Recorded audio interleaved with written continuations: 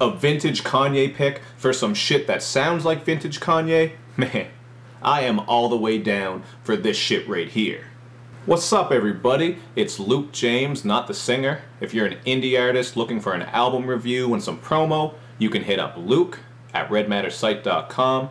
And what I have for you boys and girls tonight is just a quick rant review for the tracks that Kanye West put out. Now it's one full track called Real Friends, and on the end of that is a snippet for No More Parties in LA. So I'll talk about that snippet first, and then we'll look at Real Friends. No More Parties in LA is a song produced by Kanye West and Madlib, so it has some really dope sample-based production and a little bit of a blaxploitation vibe on it, if you ask me. But there's not too much I can say about the rapping here because, like I said, it is a snippet, and all we get is a couple of lines from Kanye, and then Kendrick jumps in. So I'm just going to wait till this full song comes out before I really go into detail and break it down. But it does sound like some fire so far.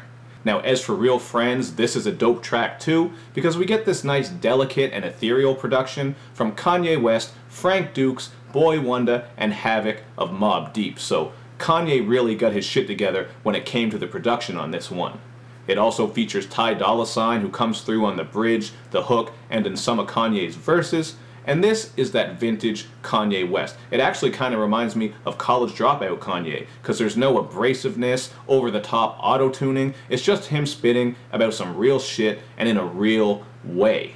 He's spitting about trust issues and also some of the problems he has with family and friends. But he also takes a good look at himself and admits that sometimes he forgets birthdays, he forgets to call people, and shit like that. Because as anybody knows, the older you get, and the busier you get, and the more successful you get, it gets a lot harder to maintain relationships. So I feel what Kanye West is saying here, and just imagine how hard it must be for him because, man, he is one of the most popular, most successful people out there in the world, if you ask me.